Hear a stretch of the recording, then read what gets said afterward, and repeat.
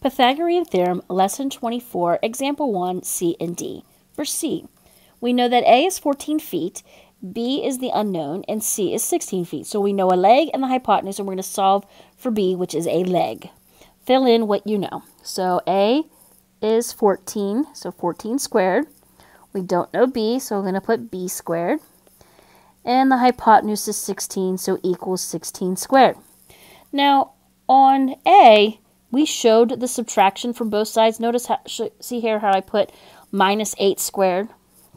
We could do that, but since it takes up so much room to do some of these, what I'm going to have you do instead is draw an arrow like that, because we're going to take that 14 squared to the other side, because we want b squared by itself here on the left.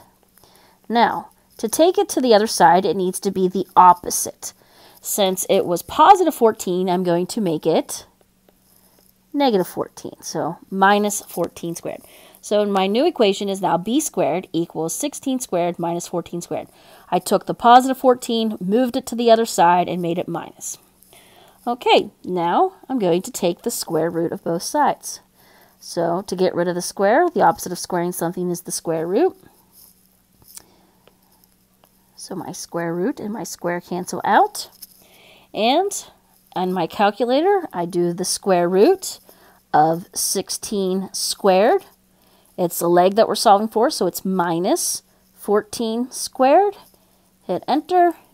Now look at the decimal it gives us. It gives us this big long decimal. Well, that's why in the notes it says, if necessary, round your answer to the nearest hundredths. Okay, we talked about this a long time ago.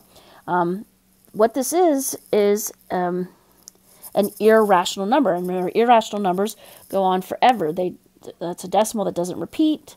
It doesn't terminate, it doesn't end, it goes on forever. So that's where, if you remember, we would put the number down with 4 decimal places. So B equals 7.7459. And then don't forget the ellipse at the end.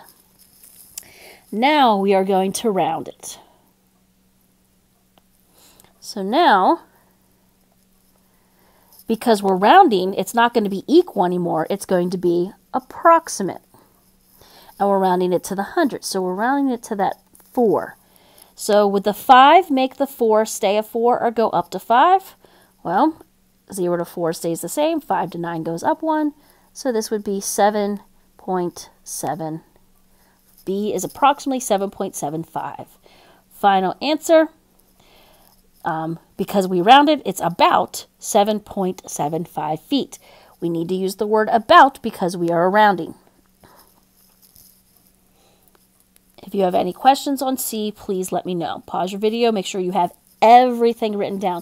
Please don't skip anything.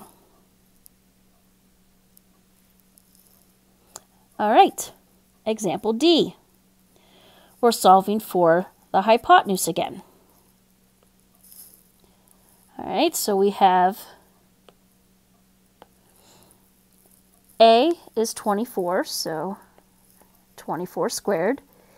B is 32, so plus 32 squared, equals the hypotenuse, which we don't know, so C squared. Well, in A, we wrote it twice and then took the square root. Again, we're going to take the square root right here to save ourselves some space. So the opposite of squaring something is the square root.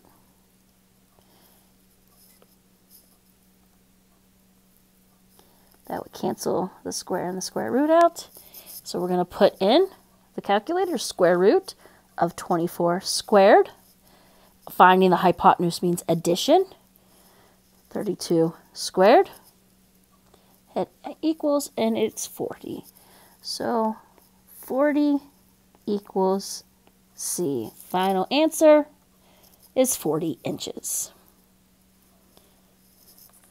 All right. So there is all of example 1 for you. If you have any questions, please let me know, and I'd be glad to help.